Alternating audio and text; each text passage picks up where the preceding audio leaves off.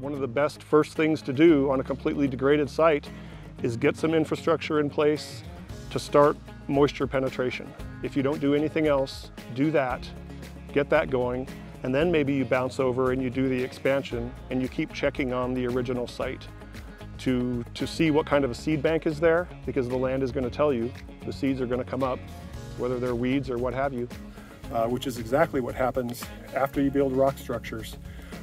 You wait for the vegetation to come in, so that the rocks are just sort of that first step in holding things in place, and the vegetation will knit your rocks together, knit the banks together, and give water a chance to infiltrate and support all the other species, flora and fauna.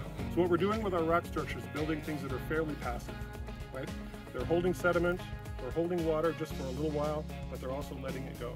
You've got to just let it go, and I love that idea as well. When we're working up here and we're building structures up here, we are in fact supporting the spring below, because we're reducing the chances that any of the existing structures down there are going to blow out in a really big storm.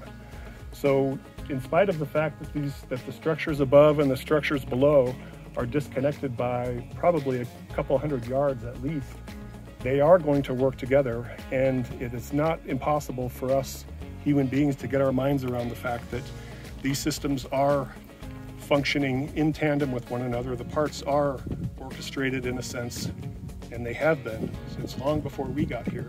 What we can do is come and play along and play in tune with what's already going on in the landscape without trying to build something that's too aggressive. Like the one down here is a really good way to go, so that when you build your rock structures, they're a little bit deeper on one side, on the uphill side maybe, or on the downhill side. And if your goal there is to build those little pools, you can line those pools with flat stones, right? And even if the water stays for a few hours, sometimes that's all you've got. It'll be the only place you see butterflies just erupt out of the soil.